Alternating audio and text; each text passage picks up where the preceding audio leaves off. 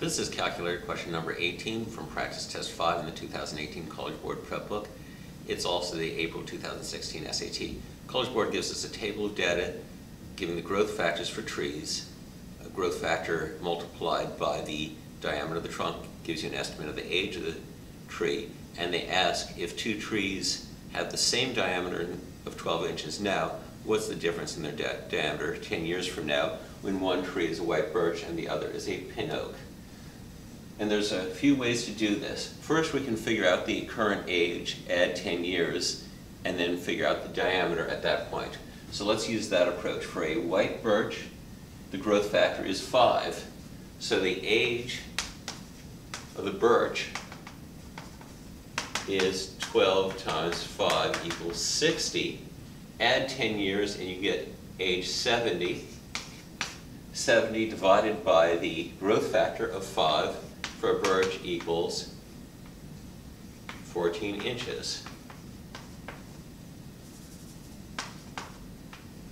So the white birch will be 14-inch diameter 10 years from now. And the age of the pin oak is 12 the diameter times the pin oak growth factor of 3 equals 36. So 10 years from now the age will be 46. Divide that by the growth factor of 3 and you get 15.33 repeating inches. And the difference, 15.33 minus 14, is to the nearest tenth 1.3 inches, which would be choice C. Alternatively, you can say that since the pin oak grows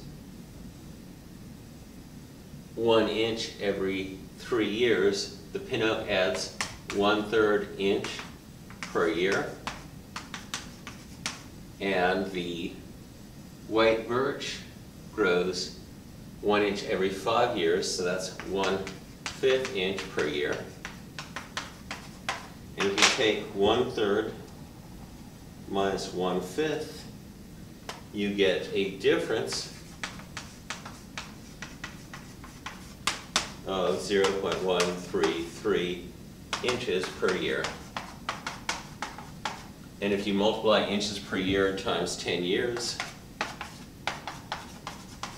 you get 1.33 inches, which is approximately 1.3. And they said which is closest to the difference. Again, I got choice C. College Board often asks you to apply this sort of linear proportion using data from a table. So practice interpreting tables and charts, and come back soon for my next math video. With math, there's always more.